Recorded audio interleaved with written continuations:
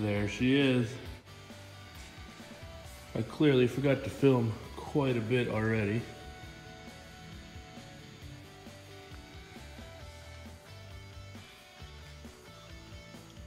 The major part being the removal of this. It was a bitch. Got the clutch off. Got the turbo, manifolds. Got the front cover off already, oil pan. Time to tear this down and check everything, make sure it doesn't suck.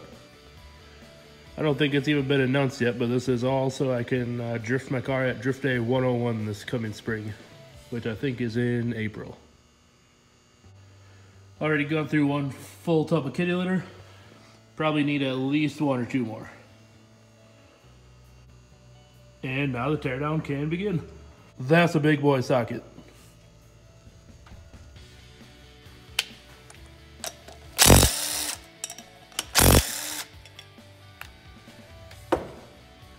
Pretty sure they make a tool for this, but it's one of those tools I don't have, so you do what you gotta do.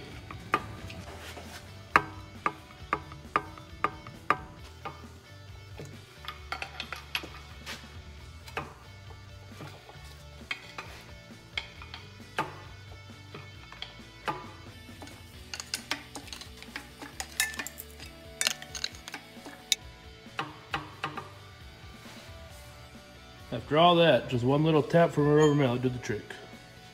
Bitch. Glad I numbered these all and they're still pretty easy to read. Now hopefully I put them back in the right order.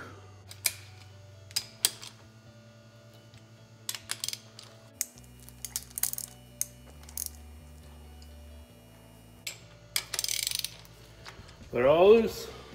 Time to break this shit apart.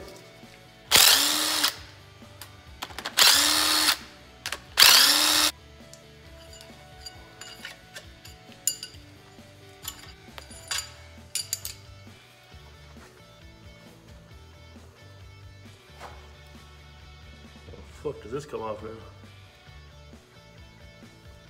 Swear I've done this before.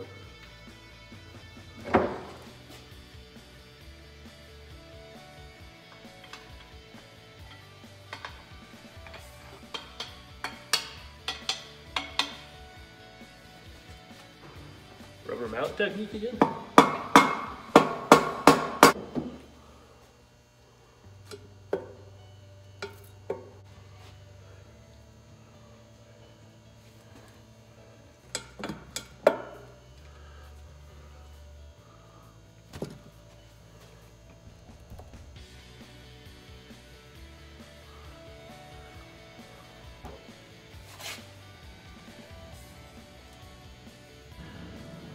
Now it's time to rely on the internet to teach me how to tell if this thing is good or bad. Couple seals hanging out in there already. One corner seal hanging out. I don't even know where that one is. That one's there though. 1 out of 3 ain't bad. Hard to tell, but that's a little bit of a groove right there. Wonder if that's bad. Probably not good.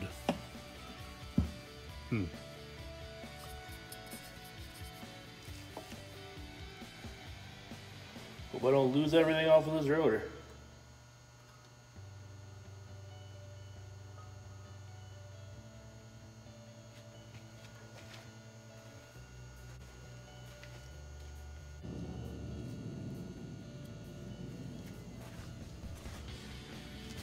The eye test looks good, which doesn't really mean anything.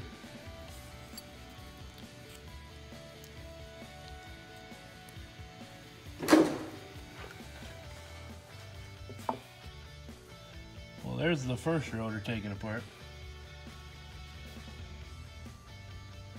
Looks dirty, but visibly doesn't look too bad.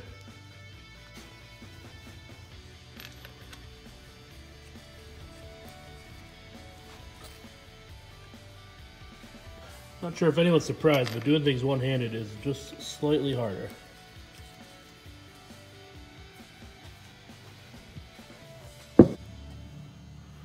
Turn this sumbitch sideways. Is that even the right way to do it? I don't know. Motherfucker. Oh, good enough. Guess we'll know real soon if this is how to do it. I think it just pulls apart.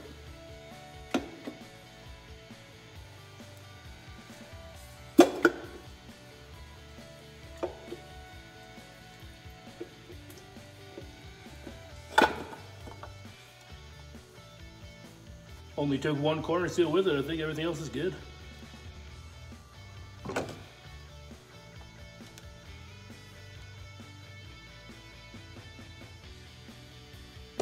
Hopefully the apex seals don't go flying.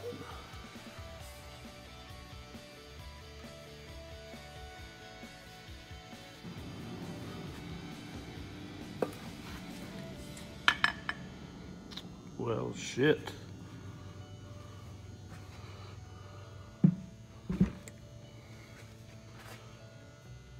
I don't know if that's a proper way to store this stuff, but you know, fuck it.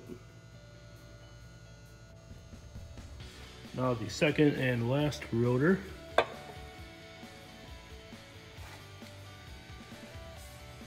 Stayed relatively intact.